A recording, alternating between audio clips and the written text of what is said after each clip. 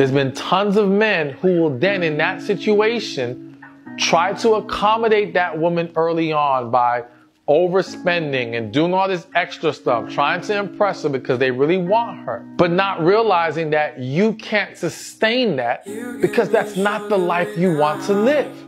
It's not who you are. So you're setting yourself up for major frustration because you're not going to be able to keep pouring into this woman the way she's looking for. You are setting her up because she's thinking she's getting one thing and you're going to turn the tables on her later. That's asking for a huge problem down the road. None of you are going to be happy. Both of you are going to resent each other. It's going to all fall apart.